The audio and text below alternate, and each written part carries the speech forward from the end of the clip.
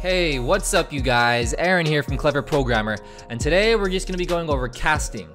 You don't know what that means yet, but I'll explain in a minute. Let's get started.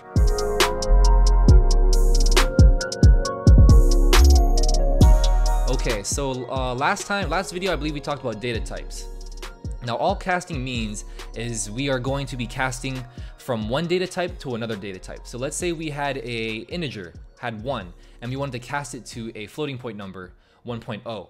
You could do that just by throwing it into this little casting function thing. It'll actually turn the integer into a floating point number. So let's see how that works. So let's say you have a 1, okay, x is 1, and then I want to make x a floating point. So we could just put, I believe, float. It's a function. It looks like a function. It's called casting though, and then you can just put x in there to get 1.0 out, or you could even just put 1 in here. Same deal. The same thing happens. Okay. So that's basically what casting looks like.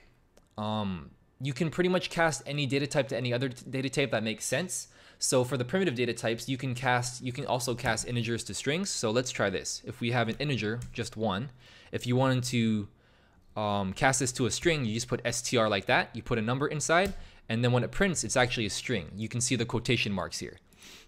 Same deal if you want to cast from a string, or you pass it to the int function. But if you want to cast a string, let's say just string with a bunch of g's there, we can cast it to an actually, what am I saying? Stupid me. If you want to cast, so that you wouldn't be able to cast to an int, because the computer would actually be like, what the heck are you trying to do? Cast that to an int.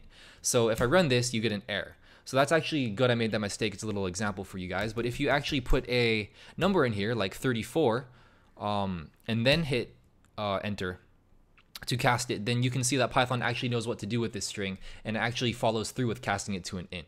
So casting is kind of this weird thing. It doesn't work all the time, but you need it to change between data types.